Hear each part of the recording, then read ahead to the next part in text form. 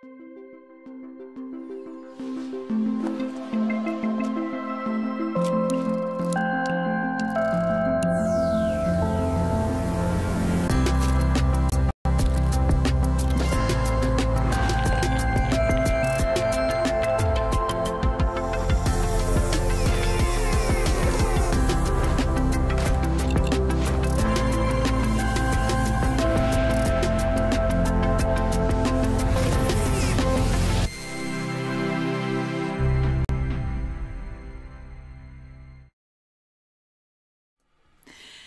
everybody and welcome back here at Like a Pro on Adobe Live. I'm your host Kladi, super excited to kick off this other episode of Like a Pro. And if this is the first time that you're joining us here at Like a Pro, well, this is the perfect place to be if you're starting a new business, or maybe you want to spice up your social media or learn new fantastic techniques like a pro. So here we've done so many episodes already, so we're kind of on the second season, and we've been talking about creating a logo design, editing your holidays photos. There is plenty of wonderful tips that every Thursday at 9:30 Pacific time are going to be here for you.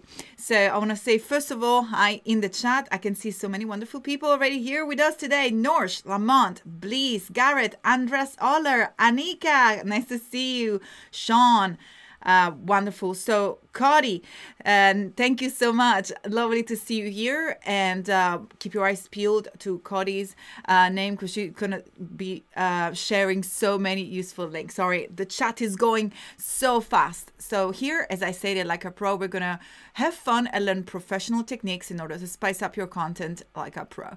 And it's time to get started. Today we're gonna be working on an invitation, and I forgot something really important to say about Like a Pro. You're going to learn how to do all this fantastic creative content in within 30 minutes. So it's time to get started. I keep my eyes on the chat, so if you have any questions while I work, feel free to put a question in the chat. And if you're watching from YouTube, the best place to head now is b.net/Adobe Live. That's the place where I can read your comments, say hi to you.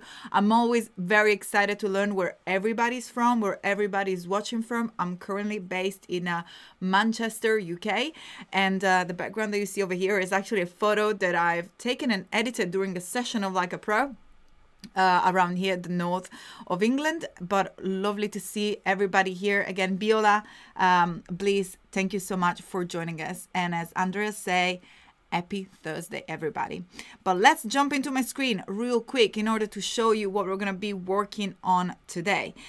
So I'm going to start right away with a preview of the final output, and then we're going to walk through how to get there from the very beginning.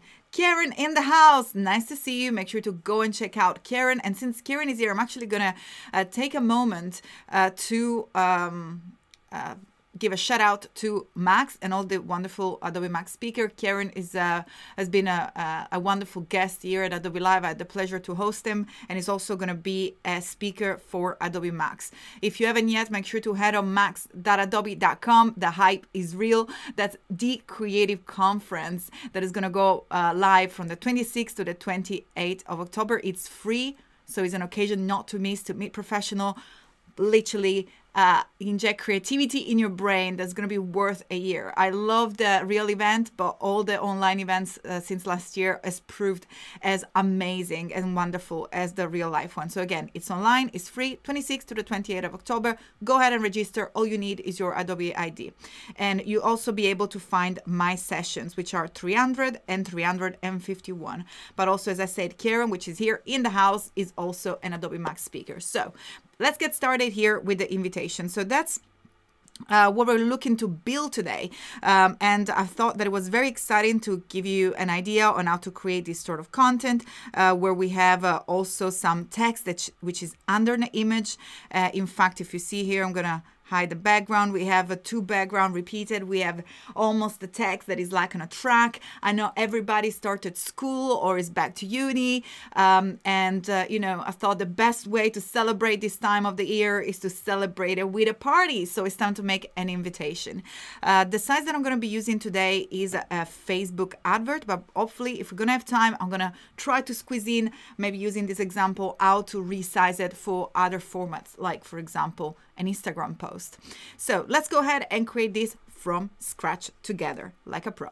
Head to spark.adobe.com if you want to follow along, or feel free to chill and then watch later, because this is going to be on a replay. So you can just join me now and then watch afterwards and follow along afterwards. So once you head on spark.adobe.com, log in with your Adobe ID, and from there, all you have to do is to click on the plus in order to create a new project. And here also you can start with different templates. I'm going to first of all to go ahead and select the size of the canvas that we want to have a look at. In this case, as I mentioned, is a Facebook post. And right away, Sparks give us, first of all, the correct size and resolution for a Facebook post, but most importantly, already we can have access to wonderful templates. So I always think that it's insightful and exciting to have a look at the different templates, because they might be inspiring you to create a different way or a different creations that you've never done before. So make sure to go ahead and start for a template. If that's what you want to do, simply click on create from this template, and all the data and all the text will be editable. So there are plenty of templates here. You can search, and that's a fantastic starting point. But I want to show you here how to start from scratch. So first of all, I'm going to start by creating a background image. And in fact, all I have to do here is to click on the canvas in order to automatically access the edit background options, which will appear on the right side of your web page. From here, I'm going to click to choose image, and the photo panel will open up on the left side on the screen. I'm going to go ahead and click on find free photos, because who doesn't like free photos? And I'm going to write the word confetti, because that's the first image that I want to have a look at. Is like a colorful background, and what doesn't speak party if not confetti and colorful, joyful little injection of color here. Perfect. So I see all I've done is just simply clicked on the image, and right away we have the image placed in our background. And the first of our background, the first step is already completed. Now we want to add more images in order to start to build up all the record player. We want to make sure that we talk about, the fact that it's a party. So all I'm going to do there is to choose key element and key images that will relate to the topic. So the topic is back to school, so we're probably going to put some books or something related to school, and something related to party. So first thing that I'm going to go ahead there is select again photos, find the free photos, and perhaps what's a key element of a party if not a DJ. So once I select a DJ, I really fell in love with this image here, which again, all you have to do is to click once, and here it is. Now, if we go ahead and click and drag one of the corner of the bounding box, we'll see that we can resize the image. But what happens here is that some of the background of the image is going to go ahead and cover our confetti background. And that's not really pretty. So how do we make sure that we can erase all or mask some of the part of this background? Well, the first thing that you want to do with the image selected is to click on remove background, and you'll see that Spark in just a few seconds will analyze the image and then will remove part of the images. So what happened here, it removed our black area exactly as we wanted, but also some of the white area. That's not a problem, because after this automatic selection, we can go and refine our image. As you can see here, I'm going to zoom in into my screen. There is the option to customize in order to restore, which means add again, or erase, which means take away more elements. So the first thing I'm going to do here is select the size of the brush, and I'm going to keep it quite big, and I'm going to even bigger. If you go back into the image, you actually see a preview over there, and make sure that I click on restore. And from there, everything that is selected in red is the mask that is being hidden. So all I have to do is pretty much paint inside with the little plus icon. So I'm restoring all this area of the image. So everything that it goes from red to green, it means that it's been added back to our image, just like so.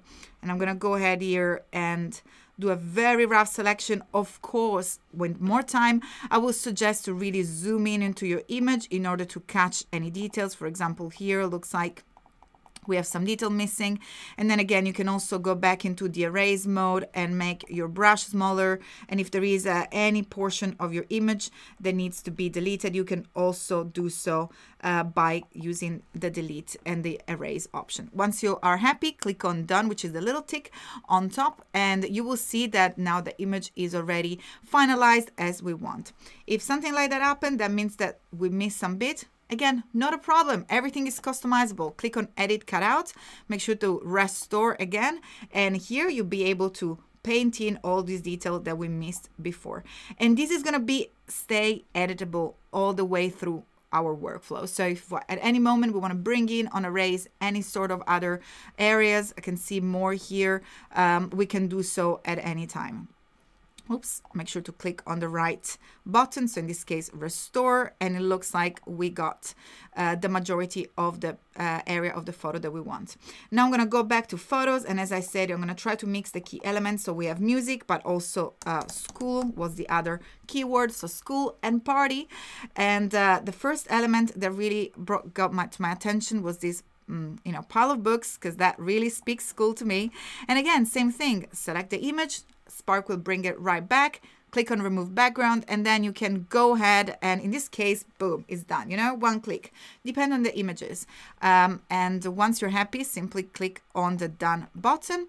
And something else that I want to do here to really play with that contrast in between the confetti and the party mode of the books is to apply a filter. With your image selected, so make sure that you select your image. You can click and drag to resize this as you prefer.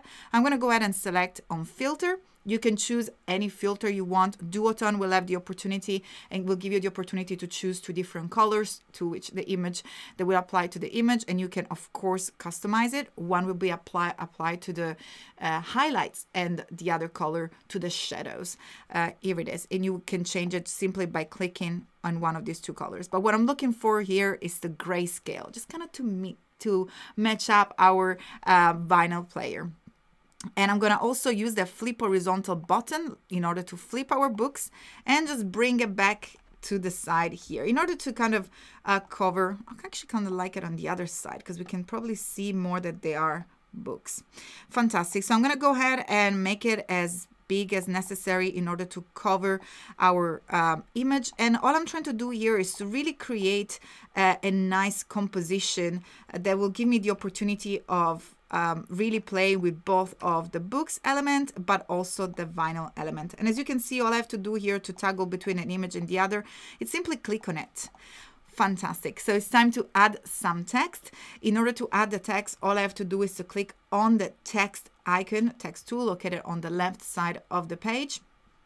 And then all we can do is simply select any of the example if you want to do so. So I'm looking to achieve one of these curved text. So you can simply click once, the text will be added. And if all you have to do is double click on it and edit the text. But what if you want to customize it and do it from scratch? Let me show you to do that. Click on add your text. The text that we're going to be using here is back to school. And now what I aim to show you in this like a pro is to actually how to place an element and create a mask, almost as if we were working in Photoshop, but you don't even need to know how to work in Photoshop because it's super, super easy. Right, fantastic. So once you're done with the text, all you have to do is to select a font of your choice. I'm going to go with a font here that is called Nexta Rust. So let's see if we can very quickly find it. Otherwise, I'm going to have to settle. Here it is, Nexta Rust Slab Black. I'm going to change the color also to black. And then I'm going to make sure that the text is in a curve. How to do that? Very simple. Can you see this little icon here? It gives you the option to create magic grids and alignment. So in this case, I'm going to go ahead and select the inverted semicircle. Boom, and we did it. You can always click and drag in order to resize your element and also use one of the arrows to tilt them. Now, to have the text under the book, very simple. All we have to do is to go here to our layers and bring the books on top. And we already achieve one of the overlaps. But how do we achieve the overlaps for the actual playhead of the vinyl? Well, I'm going to go ahead and select the vinyl image and then click on the plus in order to duplicate. You can also use the Control D or Command D on a Mac. I want to make sure that our images are aligned. And then I'm going to go ahead and select Edit Cutout. I'm going to go ahead and select Clear Cutout. So we start from the beginnings and Auto. If you remember when we did the Auto, it was quite simple. It was kind of getting rid of all that white area, which is what we want right now. All we want to have is to keep the playhead. In fact, I'm going to go ahead and erase all these other bits that we do not need from our image, just like so. And then click on Done. All we're left to do now is to make sure that we do align the playhead, but most importantly that we bring it on top of our text, just like so. And I know that there are different elements, like for example here on top of the book, again, click on Edit Cutout, and you can get rid of all of this area because we already have it at the bottom. Of course, make sure to zoom out so we know that we have erased pretty much all the area that we don't want, and we just keep the one that overlaps the text. So now we have this effect of having the playhead and the text, just like, you know, we're DJing with the text. Super cool. All right, we got 3-4 minutes to go. So let's go ahead and add more text here. Perhaps here we can use some of the template just to go a little bit faster if we want to. If not, we can start from scratch. Let's see, let's do it from scratch once more. Here, I'm going to go ahead and I'm going to write again, back to school. And again, I'm doing this just because I want to make sure that my text is visible. So we kind of reiterate the theme. And I'm going to go ahead and in this case use shape in order to give it a background, and click on shape and then on the little shapes icon to choose which shape to select. I want this little band that goes from edge to edge, and also want to make sure that my text color is the same text or is the same color of the vinyl. And in this case for the font, I was looking for a font called Economica. I don't know if we're gonna actually have time to find it. If not, please go ahead and select. Oh, I kind of like this text as well, nice and heavy. The example that I used before was Economica. Termina is also, oh, they're all, I love all of these fonts, like really got spoiled of choice over here. Those are all some of my favorite fonts. Just make sure that you select something that is nice and legible. I'm spending way too much time on this font, but I really, really like all of them. As you can see, you can go ahead and select as many as you want. Fantastic. I'm going to settle with Objective MK3, and I'm going to give it a size of 64 at the moment. And also, if you click and drag here, you'll be able to put the text in one line. But what if I want more space in for my shape? Again, here, you'll be able to give a little bit, pretty much like what is called padding on website. And you can resize it as many times as you want. And of course, reposition it. Now I'm going to add a few more elements into my design here. I'm going to make this a little bit smaller because I want to add more text. I'm going to go ahead and duplicate in order to add another line of text. And I'm going to call this one, let's see, I'm going to write here, it's a party. Here it is. Now, having two different text boxes will allow me to distribute the text as I want. And because I already have the shape, I don't need the shape underneath. But make sure to select the right color just so we know that we can actually read it on top of the black. And what it's missing here are a little bit of icons. So let's go ahead into our icons option and let's select party because that's what we want. And I was looking at the icon. They're all very, very fun. Let's see if I spot back the one that I was testing out. Is like, here it is. I just find this icon so, so cute.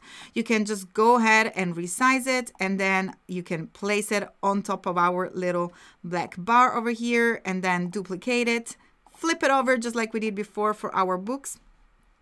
And click and drag in order to reposition it. And you can add as many icons as you wish. Just like so. For example, I'm going to add another one over here, and I'm going to use this one in between back to school, and it's a party. Now, make sure that you select the right elements before you start moving things around. Otherwise, as you see, you might end up moving the wrong elements, just like I did there. And of course, you can zoom in and resize appropriately, just like so. So I'm going to make this text a little bit smaller. We can see that it's 55.8, and I'm going to make sure that both of the text are the same for consistency. So we're going to have 55 by 8 for It's a Party as well. And if you see in literally, you know, we're pretty much done. All we need to do here is perhaps to add a date.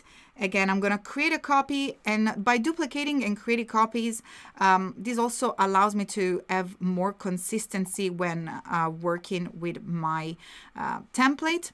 Again, here, perhaps I'm going to use something like that and make the shape a little bit bigger.